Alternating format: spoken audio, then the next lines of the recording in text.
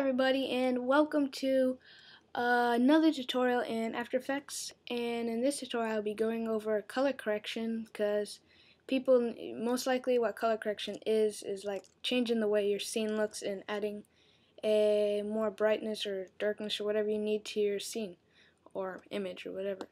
And okay, so what we're going to first do is drop this video clip, which I have. You could use an image if you'd like, but you should use Photoshop if you have it, so it doesn't matter, but okay. So first what we're going to do is go to effects, then go down to color correction.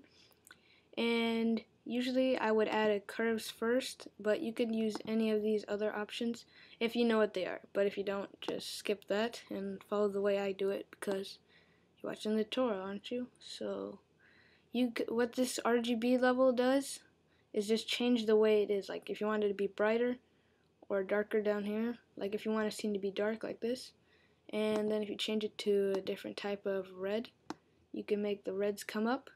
If you want like some, I don't know, red scene, I don't know what you would use it for, but I don't know, maybe if it's like a dark scene, just mix the red and the blue and it'll make it a nice color. So let's put it right down here. And you could also change the greens if you'd like, make a nice effect. You could also add a blue, which is a nice yellow. So it kind of looks like it's getting dark and the sun's setting or something like that. Or it's like one of those movies that has like there's a war going on, and it's usually like one of those movies where the American flag's like all torn up and everything like that. I forgot what movie that would have been from. And next what you want to add is an exposure. And what the exposure does is just basically bring up of what the effect of you've done and brighten it up a little bit. Or if you want, you could still lower it. Like if you think you have too much, just lower it down, or bring it up like a bright exposure, but just not too much because you would ruin your whole footage. And the offsetting is just the brightness of it, so we won't mess with that. And the gamma correction, I don't really use that either, so we'll forget about that. And let's see, what else could we add to this? We could add a tint if you'd like, but let's see what we could do this. The amount of tint is where it's like darker. As you can see, look at what I'm doing. If you bring it up, then it'll go to black and white and a little bit of color, as you can see. And if you guys like, you could do this, set a keyframe here, and then move your time slider a little to a few frames, and then bring it all the way down to 0. And then you could do like one of those scenes coming from fade in from black to color, black and white to color, as you can tell. That's how you would do it if you'd like to use the animation way. So all you do is just do what I just said, and you get this cool effect like this. And then that's basically it for that. I actually like the scene what I just did now. Okay, so there's many other ways you can make it better. Like, see, there's black and white if you'd like. Brightness and contrast is what you might want to add also, because this is the brightness, depending on how bright you want it to be, or a dark scene. I want it to be dark, so bring it down a bit, but not too much, so it's okay. And the contrast, it's not so, you don't really need to know what it is, but you can actually see what it's doing. So whatever way you'd like it to look, then you obviously get what you want.